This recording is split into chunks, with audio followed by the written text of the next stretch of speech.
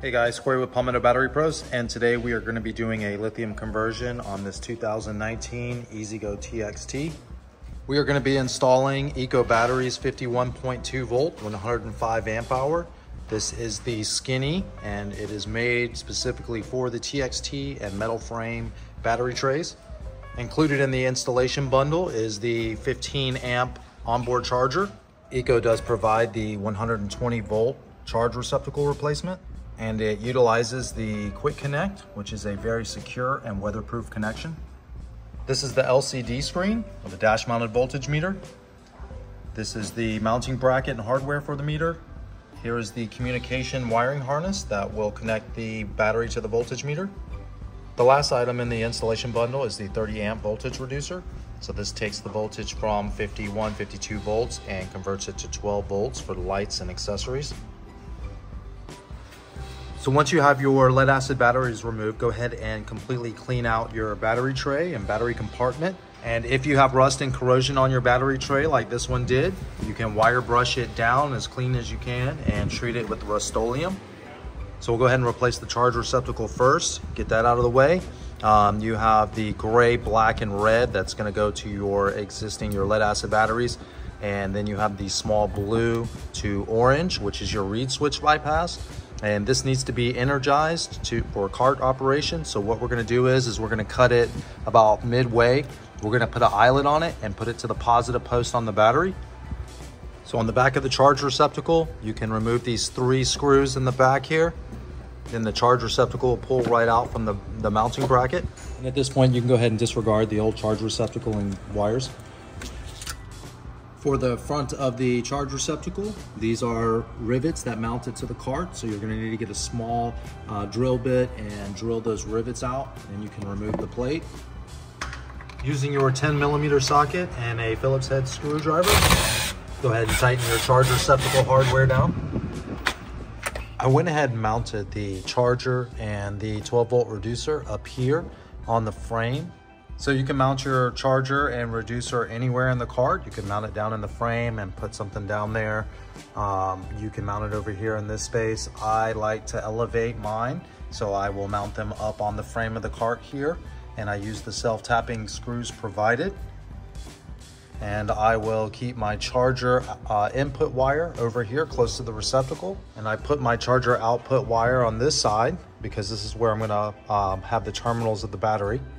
So once you have your 12 volt reducer and your charger mounted, you can go ahead and drop the battery in.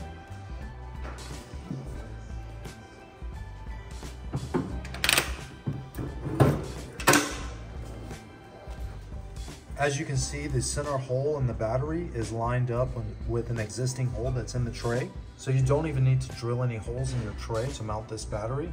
Some people like to drill the holes in the corners, but just keep in mind that those are welds and it could compromise the strength of the tray.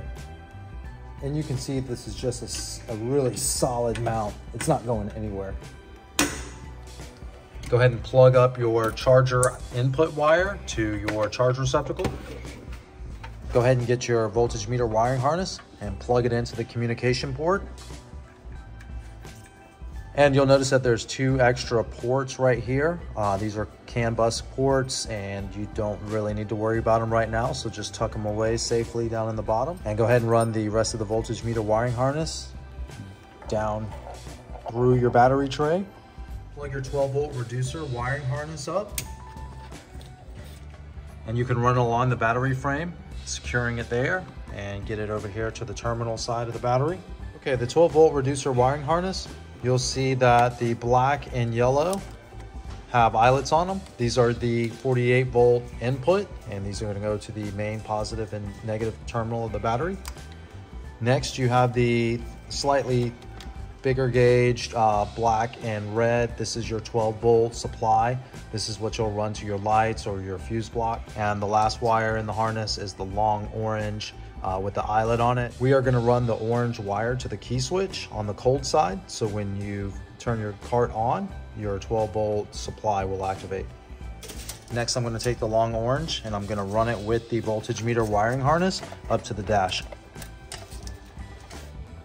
And you can run it down the frame of the cart with this existing wiring harness. and then keep following and run it back up into the dash. Remove the 5 Phillips head screws in the dash panel here, and you can pull this whole center cubby out. All right, go ahead and pull your wiring harnesses through up into the dash. Okay, here's our long orange, and we post tapped it to the cold side of the key switch. So Eco provides these vertical mounting brackets, and I highly recommend getting them if you have this style golf cart. We drilled a hole here in the side, so we ran our voltage meter wiring harness through. And now we're gonna go ahead and plug them in to the back of the voltage meter. And you're not gonna get them wrong. It's a 4 and a 6 pin. They only go one way.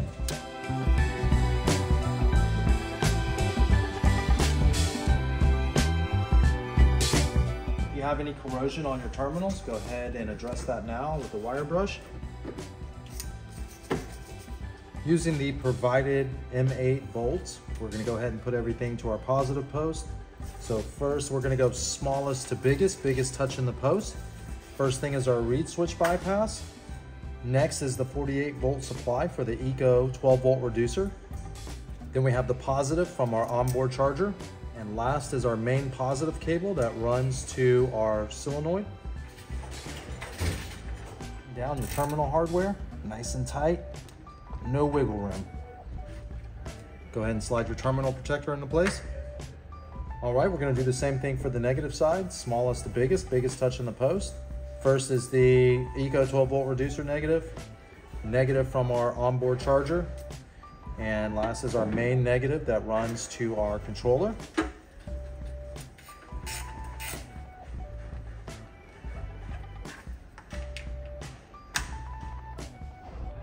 Now we're gonna go ahead and address our 12 volt accessories. So this is the positive and negative that came from our 12 volt reducer. I'm going to extend the positive and negative wires all the way down to our newly installed fuse block. Okay, we finished with the fuse block, and you can see on the top and bottom is our 12 volt supply, positive and negative. And then here on the sides, we have our lights hooked up. So our lights are getting 12 volts, and the customer wants to add some 12 volt accessories down the road, so he can just put the eyelets right to the fuse block, and he doesn't have to cut or crimp any wire. Now we're gonna go ahead and make sure we have cart operation. First thing you're gonna wanna do is turn your battery on. By pushing the on off button, it will illuminate. Put your cart in run. The voltage meter will illuminate. Put your cart in the on position. We'll go ahead and test our lights. Our lights do work. Next, we'll put it in forward, and we will lightly hit the pedal. Great, so we have cart operation.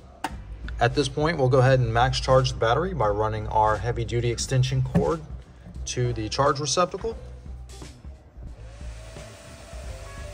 The charger will kick on and the fan will run, and it will shut off once this battery is max charged.